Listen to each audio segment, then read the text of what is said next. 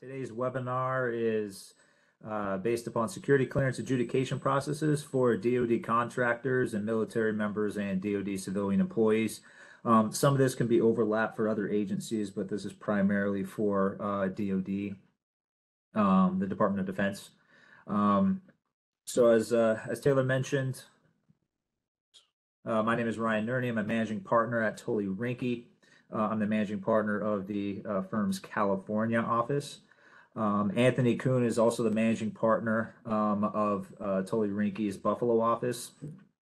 He will be joining us hopefully later on in the presentation. So I'm going to take the reins at the beginning. As you see here, I'm the executive board or on the executive board for the National Security Lawyers Association, and Anthony Kuhn is the chair of the National Security Lawyers Association. As a disclaimer, this presentation is not intended to be legal advice. The views are expressed in this publication are the authors and do not imply any endorsement by any government agency, the Office of the Director of National Intelligence, the intelligence community, or, like I said, any other government agency. Now, topics of discussion today. As I said before, we're going to go over the adjudicative process between Department of Defense contractors, members of the U.S. military, and federal employees, primarily the Department of Defense, as I said. The regulations governing each, the two processes invoking Executive Orders 10865 and 12968. And essentially discuss the differences of those adjudicative processes, because even though they're both under the purview of the Department of Defense, there are some, I would call them significant differences in how each one is adjudicated for security clearances. As a hot topic, I will briefly discuss the reapplication process if your clearance is denied or revoked after going through one of these adjudicative processes. The process is a little bit different. I would say it's more structured for reapplications for contractors as opposed to military members or federal employees.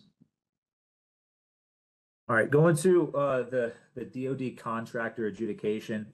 This is also called industrial adjudication, so the industrial side of the Department of Defense. As with any security clearance, it always begins with obtaining a sponsor and completing a security clearance application. That security clearance application is called a standard Form 86, an SF-86. It's usually through, or not usually, it is through the EQIP program, which is all online. Previously, back years ago, they never used to do that, but now everything's online. It's also considered or called a questionnaire for national security processing, QNSP. So there's various different names for it, but the most common is an EQIP or an SF-86. There's different levels of an SF, a security clearance application, but for the purposes of this presentation, we're going to talk about it's strictly the SF-86. Because SF-86 governs clearances from like secret, top secret, sensitive compartmented information, SCI, things of that nature. Once you submit an SF, or once an individual submits an SF-86, they engage in the investigative process. So obtaining a sponsor and submitting an SF-86 begins the investigative process through the Defense Counterintelligence and Security Agency, also known as DCSA. It used to be OPM that did these things, the Office of Personnel Management, through the NNSA. Now everything is going through the Defense Counterintelligence and Security Agency. I believe in about 2020, 2021, 2020 timeframe, the agencies were, or everything was consolidated into DCSA. So now DCSA is essentially in charge of not only a branch of it anyways, is in charge of not only the investigative process, but also the adjudicative process as well. Once you start the investigative process, you submit your SF-86, then anything with a secret clearance or higher, even public trusts, a lot of the times now require a personal subject interview. Essentially, that personal subject interview is going to go over every aspect of what you put in your SF-86. As any problem areas that the investigator sees, they'll probably spend more time on those particular areas of your SF-86. But essentially, they're going to go through that form and determine if there are any issues, and to also clarify any information that they may need clarification on. Maybe something wasn't explained correctly or thoroughly enough to their liking.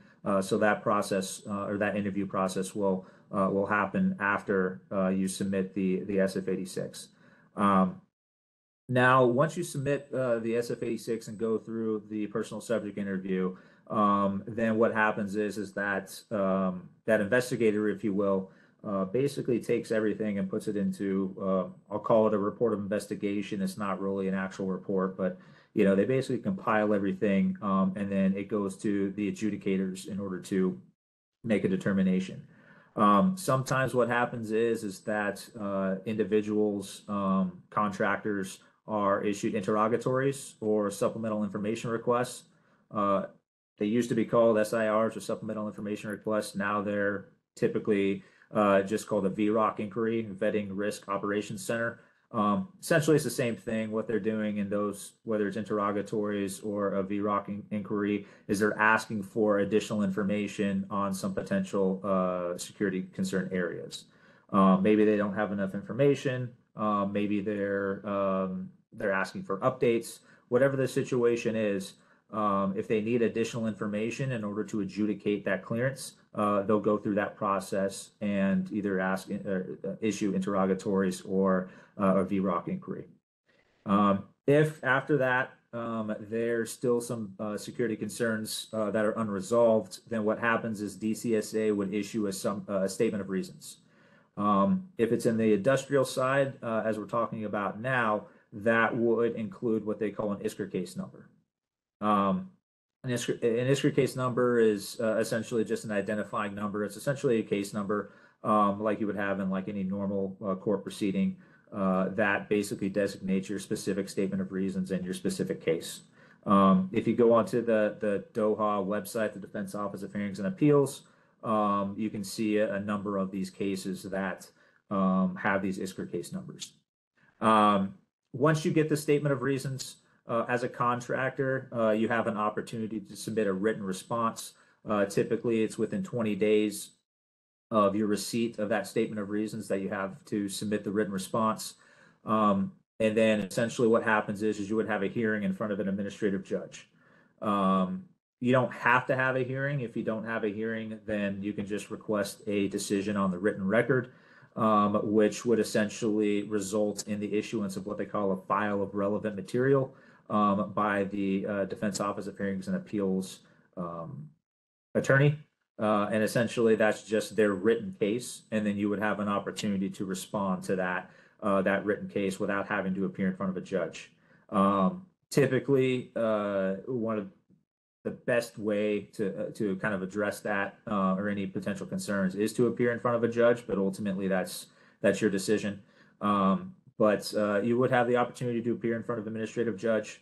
Then once you have your hearing, you present your evidence, you present your mitigation, then that decision from the administrative judge will come down. It'll be a written decision where the judge will provide all of their analysis, if you will, and they'll basically provide you with whatever the decision is, which is to either deny or revoke your clearance or to grant you your clearance.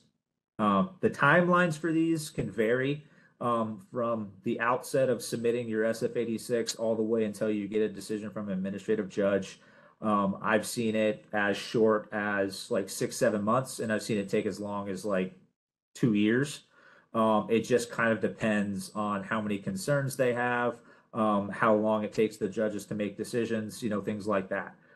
Obviously, that process would be significantly shorter if there's no issuance of a statement of reasons or anything like that. But if you have to go through the further adjudicative process, then that's kind of the process for government contractors.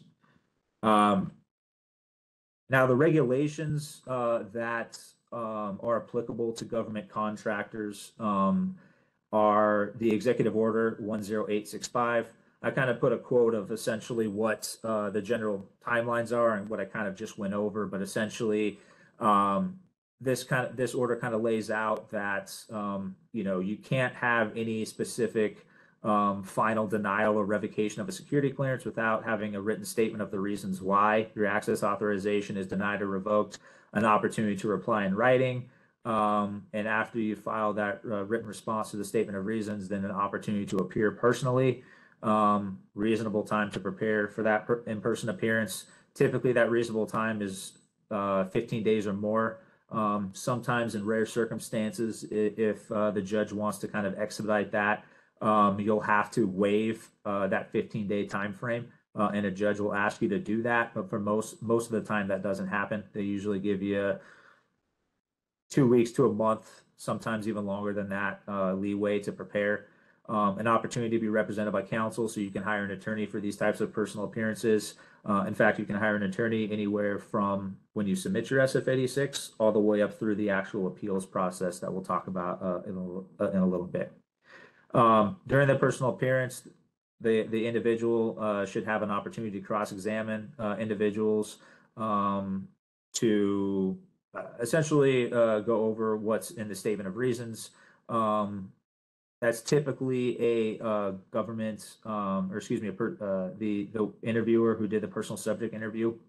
But in these ISCR case hearings, that is very rare for the government to call witnesses at all.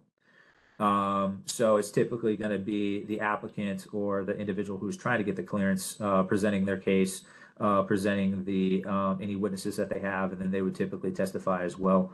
And then once the hearing is done, as I mentioned previously, a written notice of the final decision in the case, which will lay out kind of the appeal options at that point.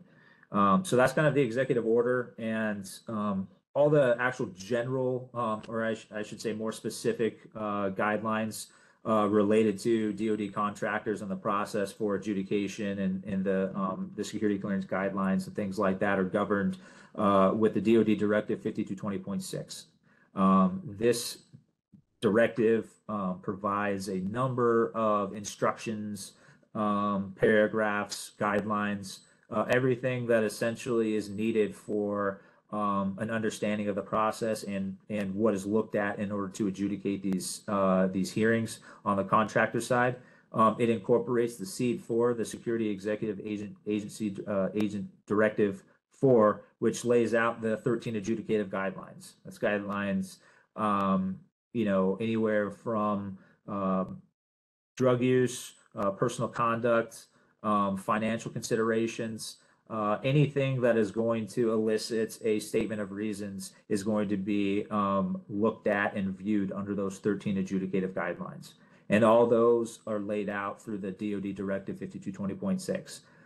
The DOD Directive does provide the same type of process for other organizations that may be outside of the DOD, but ultimately it all comes back to the adjudicative guidelines, which is what any agency is going to look at, whether it's DOD, Department of Energy, anything along those lines, in order to determine if somebody should have a clearance or not.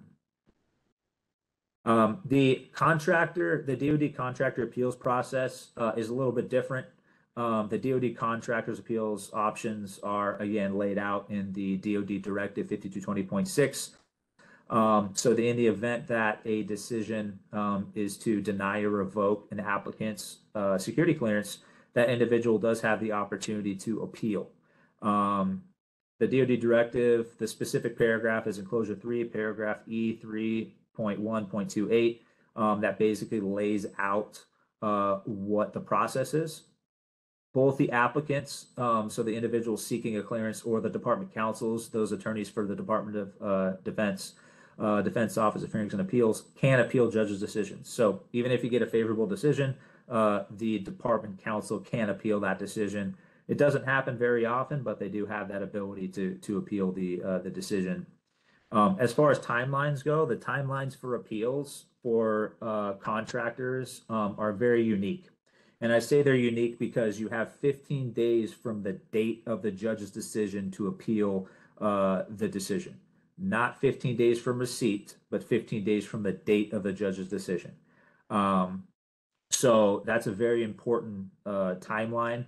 I am completely unsure of why they have that process and why it's not 15 days from receipt, because that would make more sense to me. However, that's the specific timeline that they have.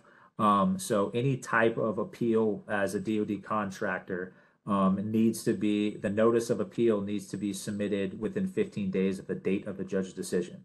And that's just the notice of appeal. Once you submit that notice, basically putting the appeal board on notice that the appeal board is with the Defense Office of Hearings and Appeals, you put them on notice that you want to appeal, then you'll have 30 days thereafter to actually submit an actual appeal brief, making your arguments as far as what you want to do and why you're appealing the decision.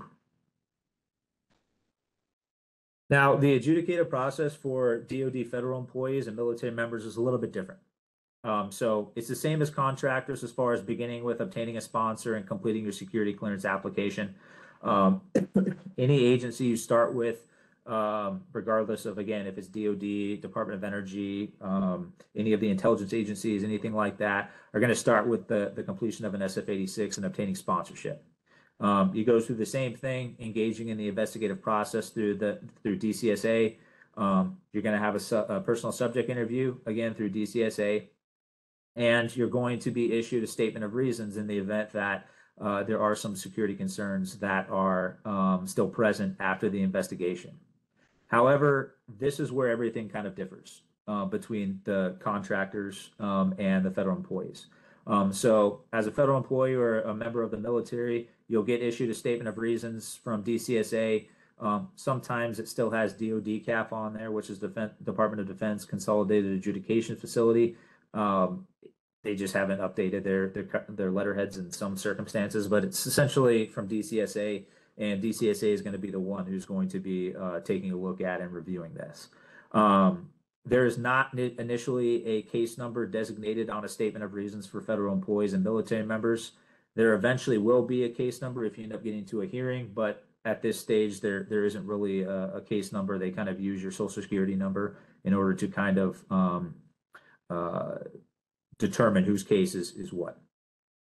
Once you get that statement of reasons, you'll have an opportunity to respond in writing that is reviewed by DCSA adjudicators.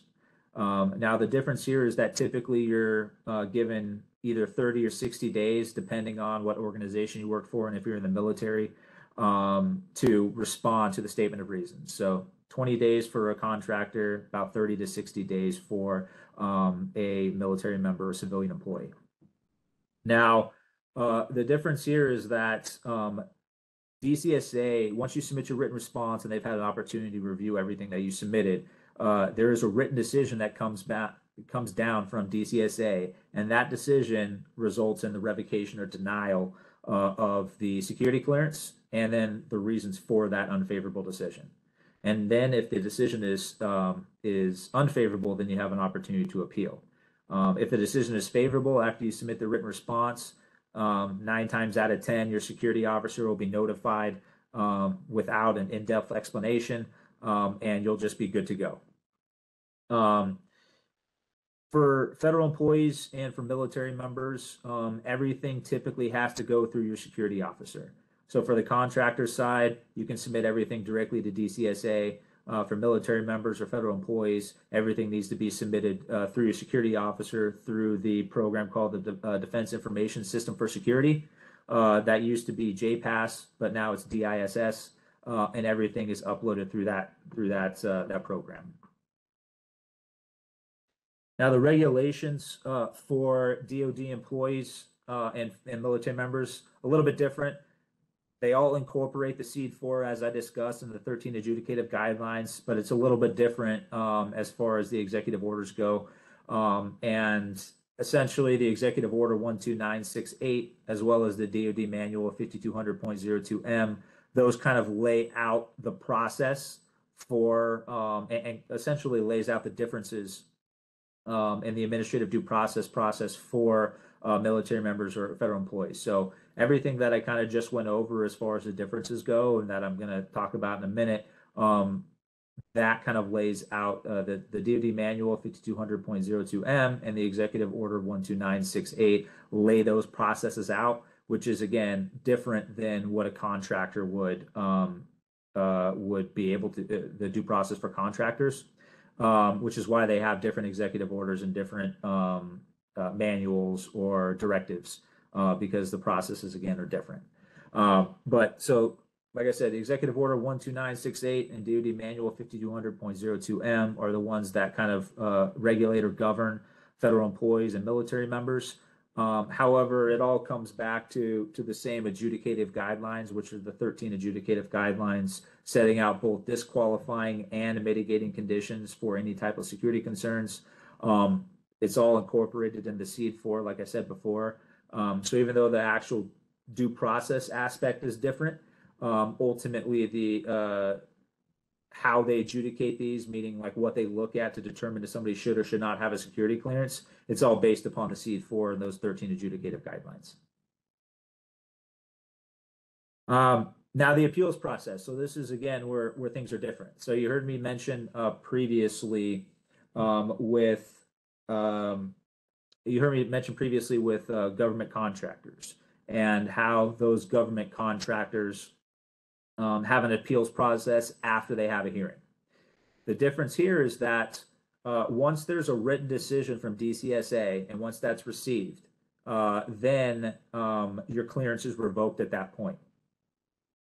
And you can appeal that decision via a written appeal or a personal appearance in front of an administrative judge with the Defense Office of Hearings and Appeals. Excuse me. So you see kind of how I made a difference there. So it's a hearing typically with government contractors.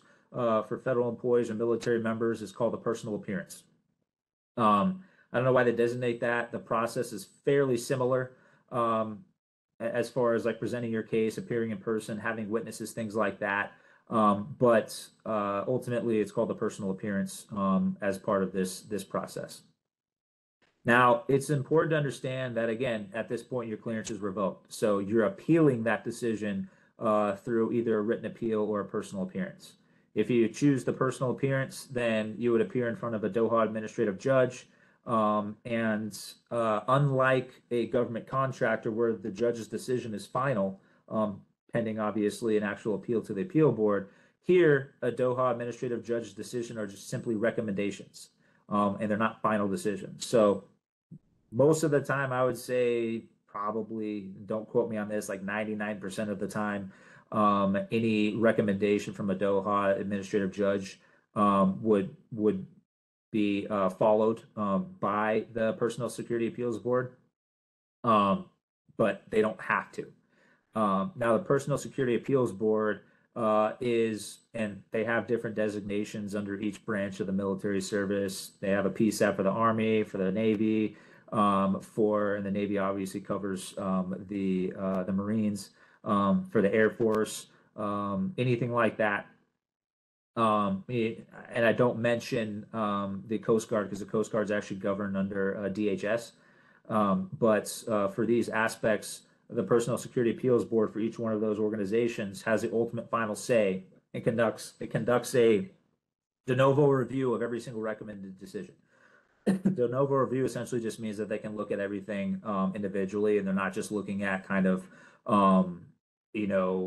just what the judge's decision is. They can kind of look at everything, and essentially means that they can make their own decision and not have to follow the judge's decision or recommendations.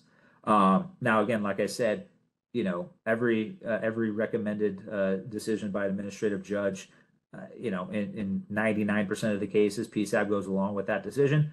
But that's why it's important to make sure that you're, presenting a good case, at your personal appearance. And also difference between the appeals is that appeals for government contractors, you cannot submit any additional evidence. You can't submit any documentation, anything like that. Essentially, you're limited to just providing arguments as to why the judge's decision was inaccurate, and why it should be overturned or remanded back to that judge. For personal appearances with the PSAB, can obtain new evidence, whether that's through the actual personal appearance process itself, or even on some occasions, I've seen PSAB actually reach back out to the security officer and request to see if the appellant in this case has any additional documentation to submit. The appeal board for contractors doesn't do that. So there's that kind of difference between the appeals process as well. Now, the summary of the differences in the adjudicative process, I'll kind of just go over. For contractors, you have the opportunity to appear personally prior to any denial or revocation, which is required again by Executive Order 10865. And it's also incorporated by the DOD Directive 5220.6. Military members, like I mentioned before, they're provided an opportunity to appear personally in front of a DOHA administrative judge as part of their appeal after their clearance has already been denied. And again, like I said, for contractors, if you at the hearing, you can submit evidence and things like that, and then ultimately the judge provides that final written denial. If you end up getting your clearance denied after you appeared in front of a judge on the contractor side, then you appeal that decision within 15 days. You submit the notice of appeal, and 30 days thereafter, you submit your actual appeal brief. And you can't submit any new evidence. Again, as I indicated, for the military members and civilian employees, that's different. Your clearance is already revoked by the time you appear in front of a judge for that personal appearance, and you can submit additional documents, evidence, have witnesses, and things like that at your actual personal appearance itself. And then ultimately, like I said, PSAB has the final say. So that's the primary difference, is essentially when you have your personal appearance and kind of when that revocation or denial decision occurs. One thing I did want to mention for the contractors industrial side is that, you submit a personal appearance, or excuse me, you submit a written response to a statement of reasons on the contractor side. A lot of times, and you submit that directly to DCSA, as opposed to going through security officer. A lot of times, DCSA acts as kind of the middleman. So they don't necessarily they will look at your response, but they won't necessarily adjudicate that. What they typically do is they forward it on to DOHA. And then if that written response is going to be enough to mitigate the concerns, then a department counsel will take a look at it. And if it's enough to mitigate those concerns simply on the written response, then they'll recommend the withdrawal of the statement of reasons. So either way, it's always a good opportunity to respond to any type of statement of reasons in writing, because you never want to forego an opportunity to mitigate any concerns by the government. So I just want to point that out. Then after that, you have your hearing, or you can actually, request a decision on the written record, which, is essentially doing the same thing as if you submit a written response. So it's usually a better idea to appear in front of an administrative judge, but ultimately, that's obviously your call. But either way, the due process needs to be followed, in each one of these circumstances. Now, a brief overview of the reapplication process. So the reapplication process is a little bit different for each one of these, whether it's a contractor on the industrial side or if they're military members or federal employees. So for contractors, first of all, for either one of these processes, you need to obtain new sponsorship. You need to complete a new security clearance application. So essentially, if your clearance is denied or revoked, you're essentially started from scratch. You need to obtain a new sponsorship, submit a new SF-86. In that new SF-86, because your clearance would have been denied or revoked at that point, that would be something that would have to be disclosed, I believe is in section 26 of the SF-86, if I'm not mistaken. That essentially asks if you've ever gone through any type of security clearance process, or adjudicative process, if you will, or investigation. You'd have to obviously respond in the affirmative and then provide an explanation as far as any type of decision on that. So again, if it was revoked or denied, that would be something that would have to be disclosed on the security clearance application. And once you disclose that on the security clearance application, then what that'll do is that'll trigger a new a new investigation for your security clearance. And as a contractor, DOHA will be essentially tipped off that you reapply for a clearance at that point. And at that point, you would have to submit new or additional evidence to show that the allegations that previously caused your denial or revocation have been resolved or have been mitigated. Now, for each one of these circumstances, you can't start a reapplication process until it's been at least 12 months from the date of your revocation. So on the contractor side, that's 12 months from the date of the judge's decision, regardless if you appeal or not.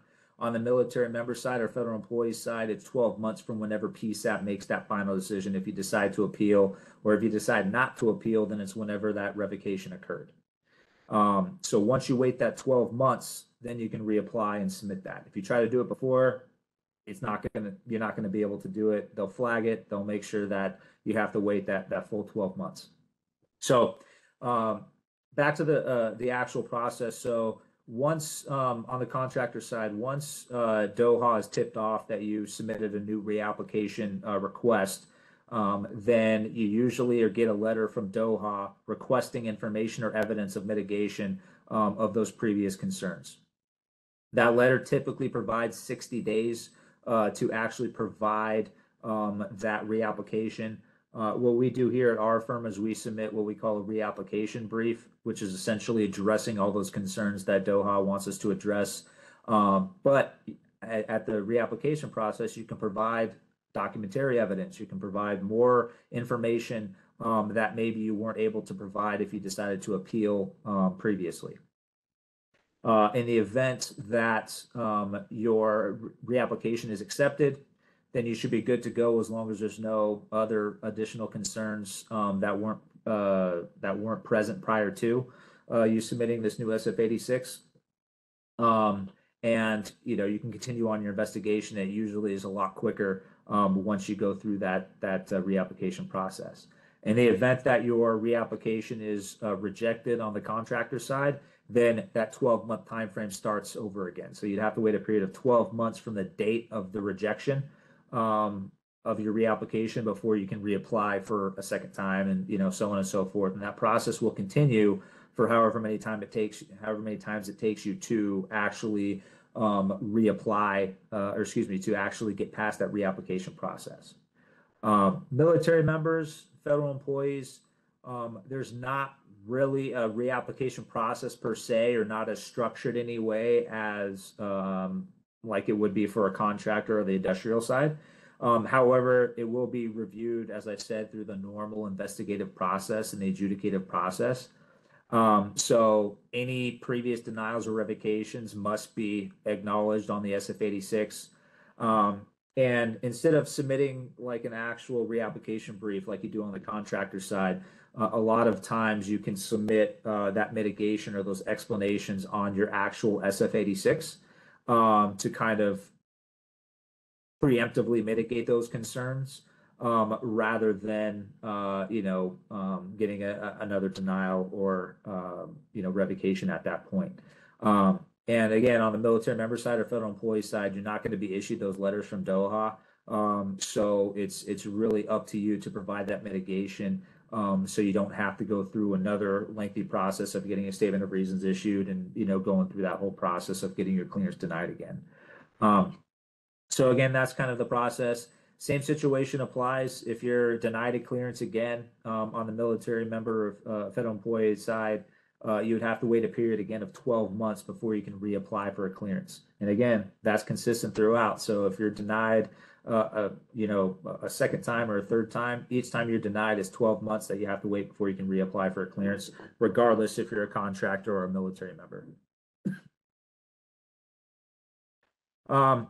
So that's kind of the gist and kind of the overall aspect of the differences between the contractor side and the military member side. A lot of it's the same. A lot of it's overlapped. They still use, regardless of what version you're going through, a lot of it is still overlapped. meaning they still use the same adjudicative guidelines as I mentioned before to kind of determine if somebody is eligible or should have a security clearance, should be eligible for security clearance. But again, the biggest differences are the where the hearing is and kind of the appeals process. That's really what the difference is. So a lot of times, if you're a military member or a federal employee, if you provide a good amount of mitigation and supporting documents with your written response, you have a good opportunity to mitigate the concerns of the government and eventually get your clearance, good to go or reinstated if it's been previously revoked. Now, some of the questions we had from the registration that I'll kind of go over is cost for clearances. So the cost for clearances doesn't cost the employee anything. All the costs are paid by the employers, whether it's the government agency or whether it's a government contractor. They handle all the costs. I've never heard of any employee being requested to pay that. In fact, I don't even think they are allowed to do that. As far as the actual cost goes, I mean, honestly, it's kind of immaterial because you don't have to pay it, but it kind of varies depending on what level of clearance you get. That's something that potentially could be looked up through the DOD website. You can go to dcsa.mil and they can kind of provide that information. A lot of times the agencies, if it's a government contractor, they have to have a facility security clearance in order to be able to employ individuals who have security clearances, or if they're going to be working on a classified contract from the government, they need to have that facility security clearance so they can, be a sponsor and sponsor employees for security clearances. So there's a whole process where you have to go through that in order to get that. So, I mean, it's a whole nother webinar that we can do on that process. I even think that one of my colleagues, Dan Myers, is doing one for the DC bar coming up. I believe it's based upon that. But either way, that's kind of where you can get that information. So again, no cost to the employees, but the employers do have some sort of costs depending on what the actual circumstances are for the type of clearance you're trying to get or the level of clearance you're trying to get. Can you obtain a security clearance if you have a felony charge on your record? The answer is yes, unless you're trying to get into a special access program, also known as a SAP, or if you're trying to get an SCI clearance. Those are essentially prohibited. Something called the Bond Act, which basically prohibits individuals from getting those types of clearances. And it's not necessarily just a felony. What the actual terms are is that if you were sentenced to a year or more or over a year in prison and you actually serve that time. So even if you were actually charged for a felony, you wouldn't necessarily be barred from even those higher level clearances that I just mentioned if you didn't actually serve that 1 year time. If you're let out earlier or something like that, then you'd be fine. As far as a secret or top secret clearance, a felony, it may make it more difficult depending on what the circumstances are, and that may elicit some guideline J allegations, which you would have to potentially mitigate, again, depending on what the circumstances are. But it wouldn't be an outright bar for you to obtain a clearance. I've had a number of clients who have, had significant criminal records who've been able to obtain a security clearance. So it's not an outright bar. Every agency is going to kind of go over, or utilize the adjudicative guidelines, but some are a little bit more strict on those guidelines than others, right? So most of the time, intelligence agencies have a little bit, I don't want to say a higher standard, but they're a little bit more strict as far as that goes. So again, it's not an outright bar, but it will raise some security concerns that you'll probably have to go through that adjudicative process that I just went over, for the last 40 minutes. As far as that goes. So it will definitely elicit some red flags. MSPB and indefinite suspensions relating to the suspension of access by agencies. So I actually did a webinar on this a few months back, as far as indefinite suspensions and kind of how that goes with security clearance adjudications. So, you know, MSPB is very limited on what they can do with indefinite suspensions or even removals if they're based upon clearance revocations. A lot of times, if you're a federal employee, the agency has the ability, if they feel that there's some sort of security clearance, and even military members, to be honest, if there's some sort of security clearance concern that they have or red flags raised that would potentially be a detriment to the national security of the United States, they have the ability to locally suspend your clearance. They don't have the ability to outright revoke it or deny it. That always rests with DCSA or DOHA an extension. But they do have the ability to locally suspend your clearance. If those agencies locally suspend your clearance, then essentially if your job or your position requires you to obtain and or maintain a security clearance or security clearance eligibility even, and your clearance is suspended locally, then at that point an agency would be able to put you on indefinite suspension pending the outcome of the final adjudication of your clearance. So you can appeal the indefinite suspensions because any appeals of over 14 days or any suspensions of over 14 days can be appealed to MSPB. However, most of the time those fail unless there's some due process issues or there's some sort of discrimination there or something along those lines. There's some unique circumstances which you can kind of do, but for the most part, MSPB can't look at the underlying reasons for the indefinite suspension. So they can't look at the reasons why your clearance was suspended. They can't look at the reasons why your clearance was revoked, anything like that. They can't look at the merits of the case. They can only look at the actual adverse action itself. And most of the time that entails a job that requires a security clearance, and you're not meeting that condition of employment because your clearance is either suspended or fully revoked. So there's some opportunity there to try and appeal that, but MSPB's jurisdiction on that is limited. Next question: what is the average time of DoD secret clearance process taking place? I get this question all the time, and there's really no set time frame because DoD wants to make sure that they are doing the entire investigation. They want to make sure that they're investigating everything thoroughly.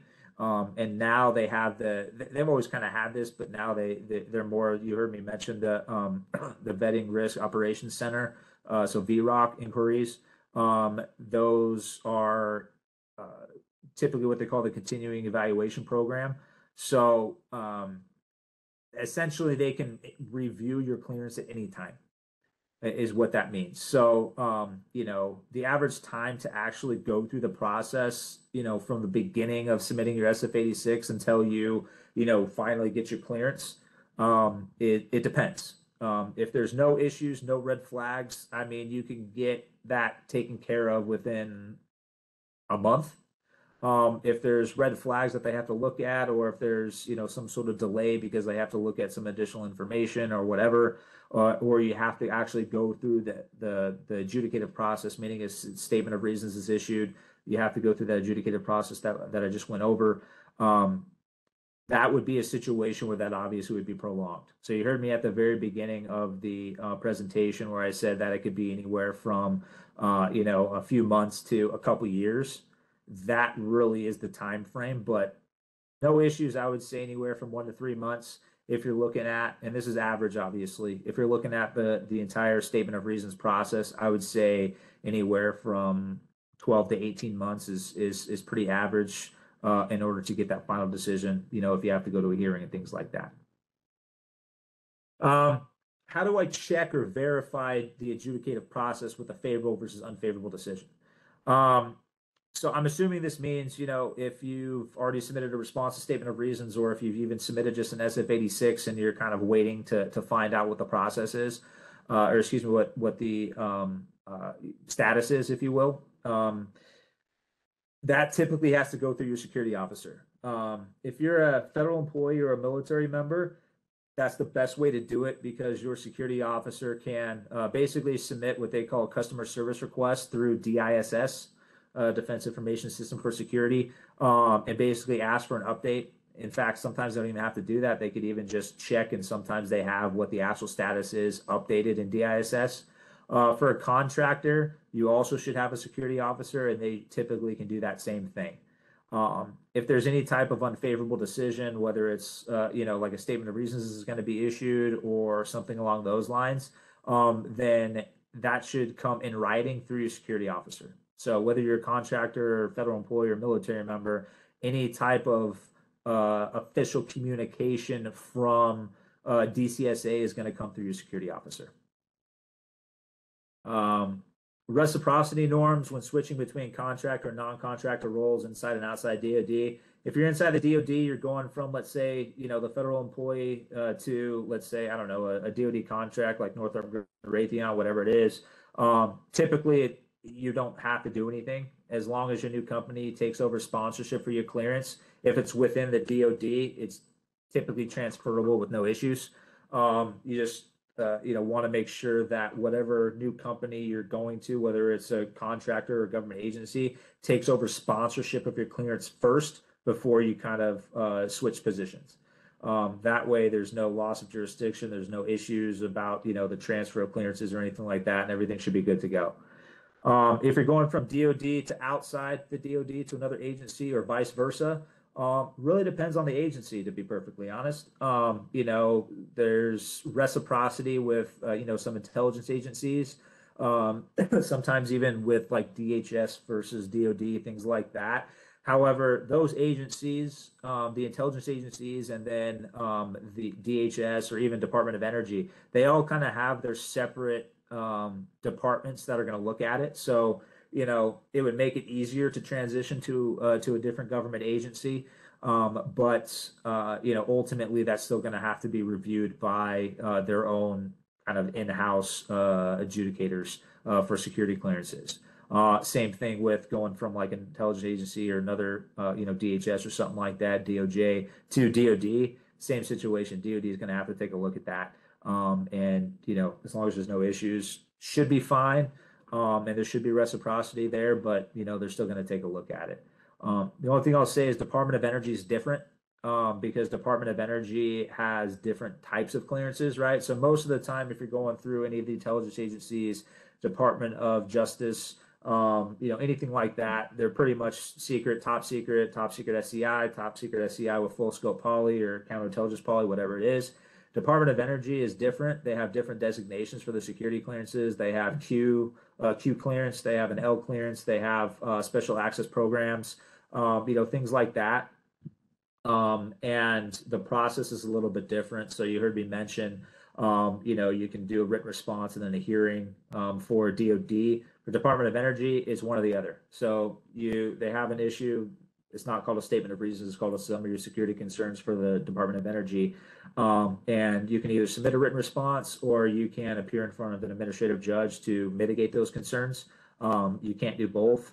You can, I guess, you have to submit a notice of appeal. So I guess within your notice of appeal or your notice of appearance, I should say, request for personal appearance with Department of Energy, you can submit some information related to that. But ultimately, the process is different, and there's really no reciprocity for DOD and Department of Energy because of the different levels of clearances, what they're called, things like that, and essentially just what the Department of Energy does. They require you to go through a whole nother investigation. Although with that being said, if you have a valid DOD clearance, probably would make it a little bit easier to get a clearance adjudicated favorably for you on the Department of Energy side. I believe that's all the questions that we had. I am going to stop sharing my screen. I don't know if Taylor, if we have any questions that were popped in through the message, but we got a little bit more time here, so I'd be more than happy to answer some more of those questions. Yeah, there were a couple that were sent over, so if you want to check those out. Give me 1 second. One of the questions is what if I have an incident report that was closed out but is sitting in adjudication for months after with no request for further information by DSS? That is something that you probably want to go through your security officer with, or to try and honestly get your own copy of the DISS. A lot of times you can do a FOIA request and get that information. But if an incident report is closed out, then essentially it could be one of two things. If it was closed out, that doesn't necessarily mean it was closed out favorably. So they could be gearing up to issue a statement of reasons, or even, like I said before, interrogatories or a VROC inquiry to try and get more information from you. Or it could be that they just haven't updated DISS yet with the decision, if that decision is favorable. However, I would say that if it's closed out, but it's still sitting and being adjudicated, that probably means that they're looking to do one or the other. Either, like I said, ask you for more information, or to potentially issue a statement of reasons. At what point of the process is the interim clearance granted to DOD contractors? That is typically granted after you submit your SF-86. So typically, if there's no issues or any concerns and your interim is granted, it's usually going to be within a couple weeks to a month after you submit your SF-86.